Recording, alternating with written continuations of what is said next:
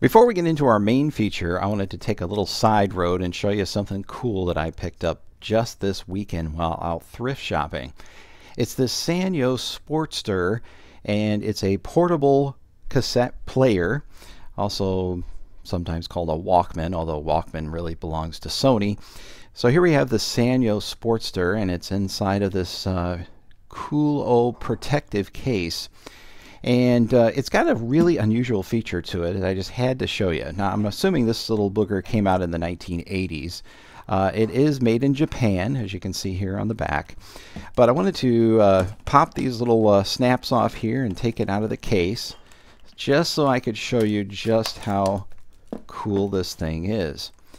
So it has a feature that I've never seen before on a portable cassette player, and that is the radio is essentially a cassette tape that's on the inside of the unit. So here is your radio, your AM/FM tuner.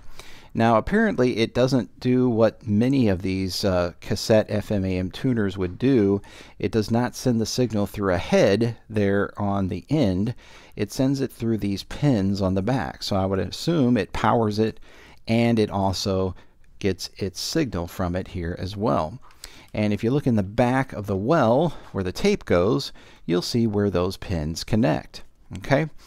Now the thing that you'll run into with these particular units is, due to age, a lot of times the motors in them are wearing out, and that's exactly what is happening with this one.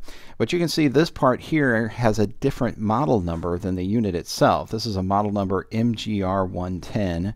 And the unit itself is actually a Sanyo M-G34DT. Okay?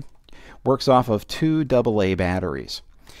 The cool features that it has a separate volume control for both the left and right channels.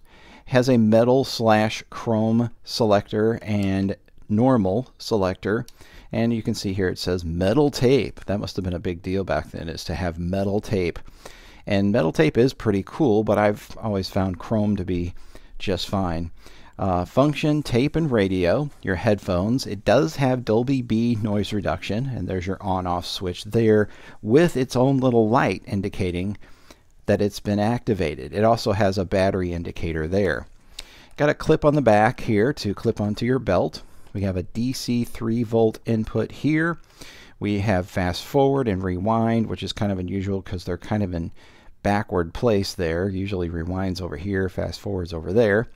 Stop button there. Again, there's the model number on the back. And then over here we have the way to reach the controls that are on the radio tuner. So those controls happen to be stereo mono and FM/AM. So let's go ahead and try out the tuner first. And I've got my Autumn speaker system connected back here in the back. You can see the cool green light on that. Go ahead and plug that in, and let's just see what happens. So we're going to put this on radio. It's already on radio, and then you have to push play on the side. And off goes the tuner. Now it appears as though this speaker is actually producing some interference for it. Any minute, your phone call, tweet, or text is nationwide. So it's also strange to see AM on one of these little tape devices in here. Let's see if we can switch it over. Oh wow, that's really loud. Okay.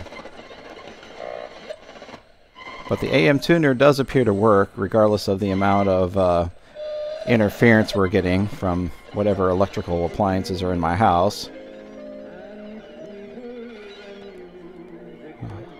Almost got something there. And then we got a stereo mono switch. This almost looks like it says PSP there on the side. I thought that was kind of funny. So anyway, enough of that. That is the AM/FM tuner, which will work better as long as you're out in the woods and away from Wi-Fi and other crazy signals that are going to mess with it. But I thought that was pretty cool. Now let's play a tape. Now again, I mentioned earlier about the motor in this thing, and I did replace the belt in it, but it just didn't fix the flutter problem that it has. So I'm assuming that the motor in it is going out. Again, very common with an older Walkman type machine like this. So let's switch it over to tape. This particular recording has two versions, one without Dolby and one with. So I'll let you hear both.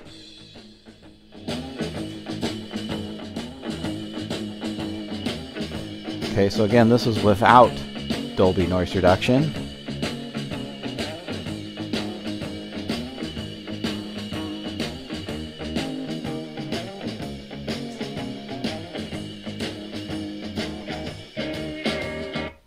On.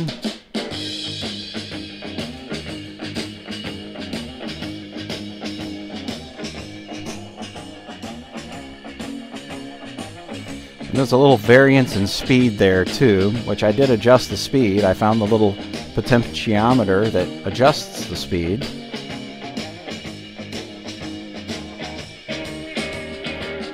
Alright, so not going to play anymore because you can hear there's quite a bit of flutter in there.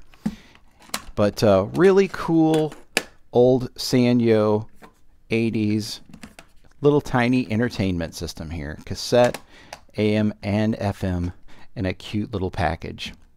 So now let's get on to our main feature. And here she is, our main feature, the Sony AV-3650 Sony-matic solid-state video recorder. This is a reel-to-reel VTR videotape recorder using the EIAJ standard. And I was so excited to find this one. I found this on Craigslist, and the guy who had it kept it in storage for many years, and he was a guy who went into businesses and bought up all of their furniture that was left behind after a business closed. And this unit was sitting in his warehouse, but it was indoors, remarkably. So the unit is very clean. It has been kept very nicely over the years. So first, let's look at the jack panel on the back. So here is the jack pack on the back, and the jack pack allows you to hook it up to all kinds of cool peripherals like cameras and monitors and all kinds of fun stuff. So these two particular connections here are probably pretty prominent, and they are called UHF connectors, and I'm not sure why they call them UHF, but you have video in and video out, which can be converted to RCA, which I have some connections that convert it to RCA. And then you have audio connectors here, mic in, auxiliary in, and then you have a line out, which is the audio that you connect to your monitor, and then you have RF out, radio frequency out. Over here you have camera, TV, an AC output of 120 volts, 500 watts, so you could plug your camera in right there and power it off of this if you wanted. AC in, 120 volts, 60 hertz, and a 1.5 amp fuse. Over here is an interesting little panel here. It has an interesting message on it. It says, this videotape recorder is not to be used to record copyrighted works. Okay, so don't ever do that. Okay, just so you know. An RF modulator can be placed inside of here. It was a proprietary one that allows the unit to be hooked up to a standard television set. And now with the lid removed, this is the Sony AV-3650. I've got my testing tape on there. Now this testing tape is actually 3 VHS tapes that I've spliced together on this reel. So I got rid of the original tape from the reel and put my own tape on it for my test recording. So that bypasses any issues I have with sticky tape syndrome, which a lot of these old tapes have. I was really lucky with my Panasonic that you've also seen on my channel, because the tapes that came with it, none of them had that sticky tape syndrome. Although this one came with one tape, and it's a Sony brand tape, and it does have that sticky tape syndrome. So we'll have to see if we can bake it or something and get that out of there. But let's go over the features of the unit, because it's got some really cool ones. Starting over here on the left side, we have our skew control, left and right. We have a tracking meter as well as a tracking control. So you have a like an on-off clicking status right there at the left side. You have your input select, so you have camera, line, and TV right there. I used line recently to record from a VHS tape onto it. We have an external sync switch, so we have normal and defeat, agony of defeat. Over here we have audio level, and with the audio level meter you can select whether you want it to have automatic gain control or manually adjust the audio level here. Same thing over for the video level, so you can do your video level manually or with automatic gain control there. And over here is your manual video level. Okay. Over here we have a slow speed section, and this is really cool. You can pull this part up and then go left to right and basically do still and very fast, frame by frame almost playback, although it's not quite frame by frame. It does have a little bit of special effect feature there. You have your power on and off switch here. Underneath this little door, you have an audio dub as well as an edit button, so you can punch in change your video as well as do some audio dubbing. Here's your record button. Here is your counter, your tape counter. And then over here, as far as the tape control, you have rewind, stop, forward, pause, still, fast forward. There's your capstan, pinch roller, audio head, and tracking head inside of there. You got a guide post here, a guide post here. So to thread the machine, you go to the left of this little guy. This corresponds with the skew control there.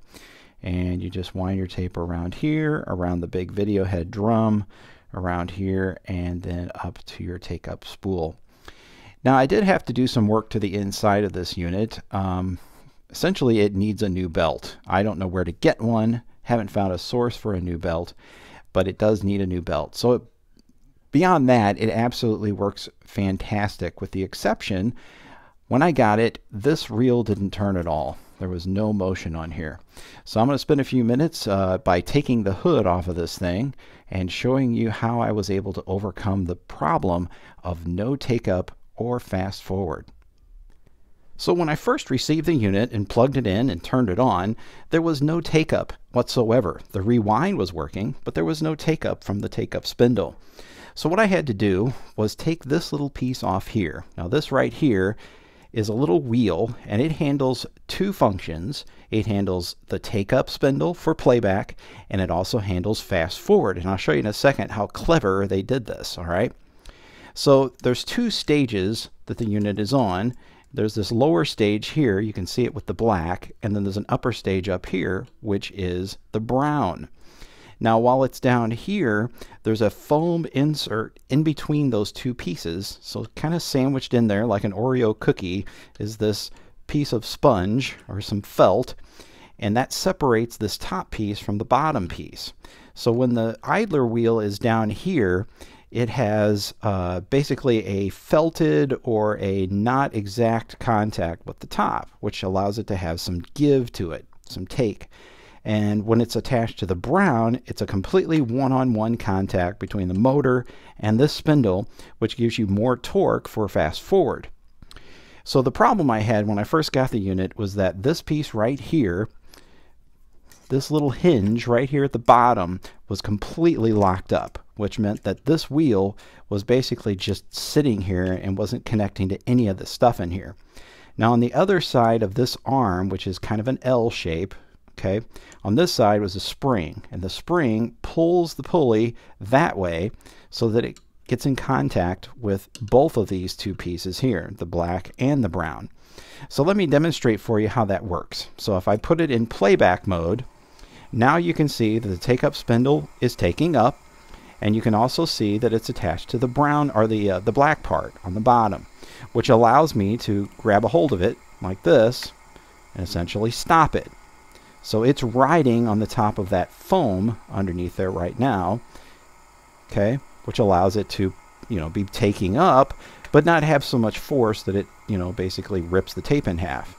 Now for fast forward, when I move it one more segment over, the pulley now moves up a piece, and it is attached to the brown. Now I'm not going to attempt to stop it, but you can see there is plenty of torque going on there to pull a big, heavy reel of tape across the tape heads. Okay, so let me demonstrate that again. So there's fast forward, and there's playback.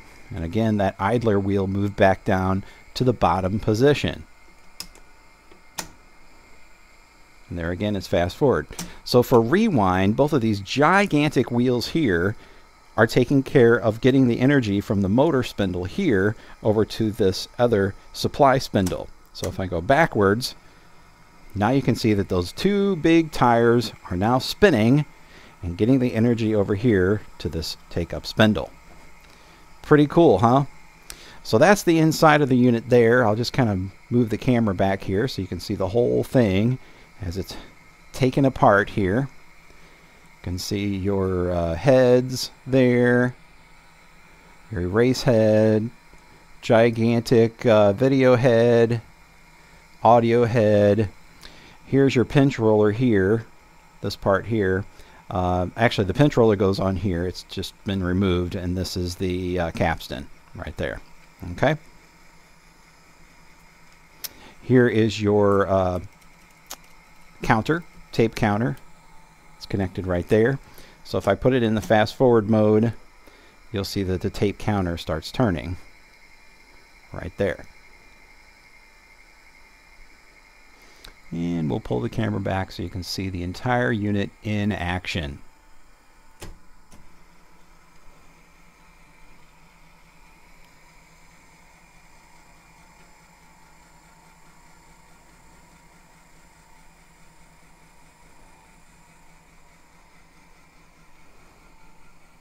You are now looking at the unit completely taken out of its case.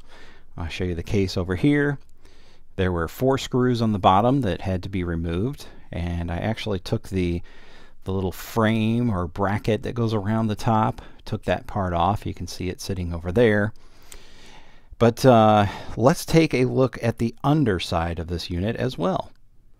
So here is the front of the unit and all the circuitry and wiring that you see there. The unit does happen to have a belt-driven video head. So right there on the left side of your screen is the actual connector pulley to the video head. That's this part right here. And you can see the belt goes along here and sort of flips upside down and then attaches to the gigantic motor there on the right. So I'll get in as close as I can so you can see where the belt attaches. There it is. And the washing machine motor that it's attached to there. So again, we'll just kind of pull out here and let you kind of look around on the inside. Again, we've got looks like 3 big circuit boards on each side. So there's one of the circuit boards.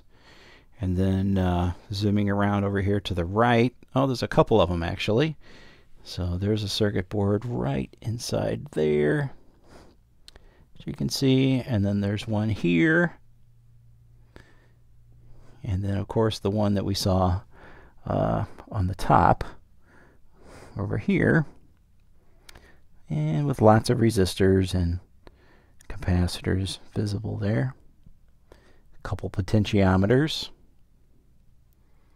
All right, so the thing that's absolutely amazing is that it took all of these wires and circuitry and functionality, pulleys and nonsense essentially to drive a video recorder, when in fact we can take video in our pockets now, requiring none of this stuff. I mean, obviously there's circuitry in your phone, and in your, smaller video cameras, but nothing of this magnitude. So it just shows you how far we've come over the years in our technology. And this thing couldn't even record in color. It just recorded in black and white. So absolutely crazy how far we've come.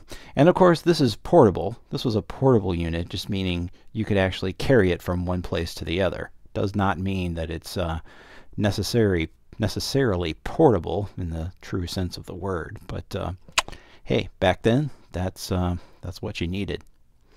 So again, there's your view of the inside and underside of the Sony videotape recorder.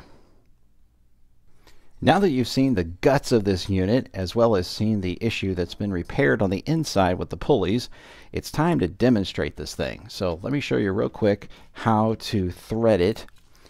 And We'll start by grabbing the tape on this side, and we're going to go around this pulley here.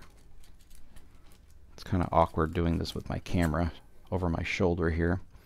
And then we're going to go around this pulley over here. Alright, and then put the tape over on the take-up spindle. And that's it. That's all there is to it.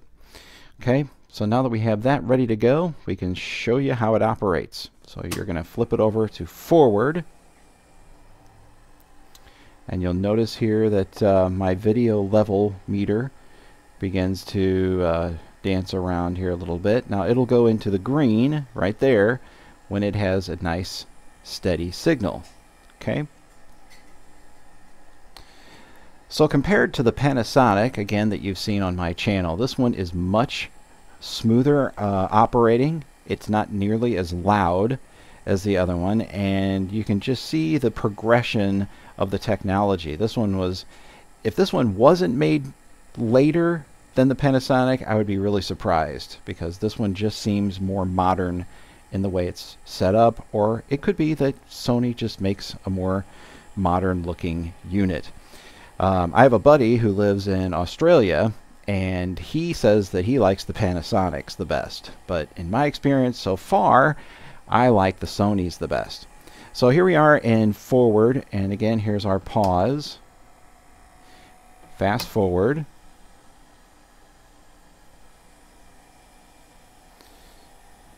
Back to pause. Back to forward. Stop. Rewind. Okay, so she's working like new. So let's just see the picture quality. Now, again, it's not going to be awesome because it doesn't have a new belt in it, but I did flip the belt over.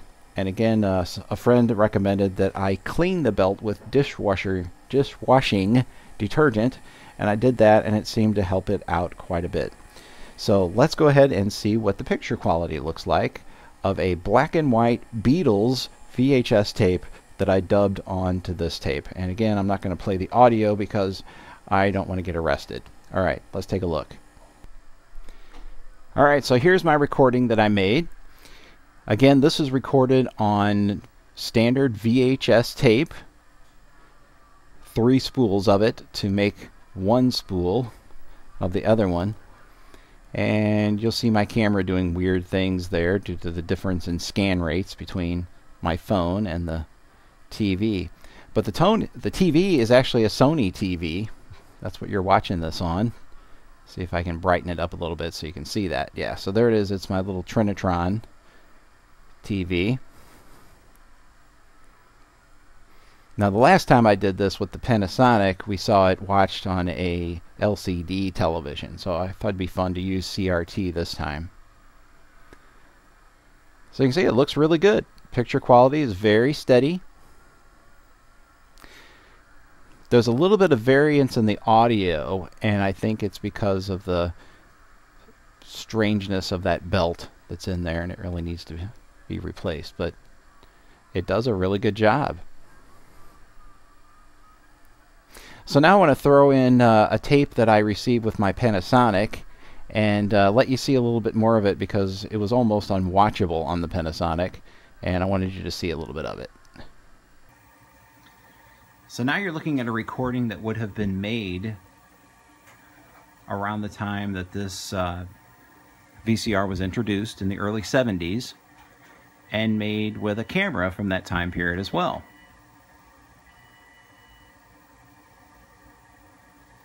There is no audio on this, otherwise I would play the audio for you, but it is a silent movie.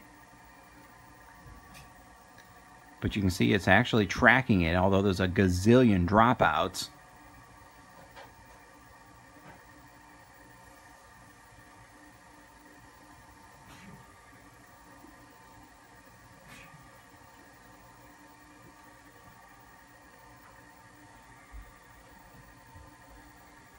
So it looks like these guys are fascinated with the owner of this equipment. So they are looking at probably a videotape recorder and looking at themselves on a monitor. And to these guys, seeing yourself on television back in the 1970s was really an unusual thing. Nowadays we all are movie stars because we make YouTube videos and Snapchat videos and all kinds of stuff. But back then it was very, very strange to see yourself on TV. So I think that's what these guys are being fascinated by. And I can tell from the tapes that came with the Panasonic that the guy who had it was a hobbyist. Well guys, I hope you found this Sony AV3650 reel-to-reel videotape recorder to be just as thrilling, chilling, and exciting as I did. And I think it's a really cool unit. I think it's a great piece of technology history. I hope you'll check out my Panasonic review that I did on my channel. It's also an EIAJ-1 playback unit, also black and white. Thank you again for watching. Please subscribe to my channel, share this with a friend, and of course at this point in the game we are almost to 10,000 subscribers, so please do your part and help me get to 10,000. I'd really appreciate it. It'd be a great milestone for the databits channel. And please check me out on Facebook at facebook.com/1databits. And I'll see you next time.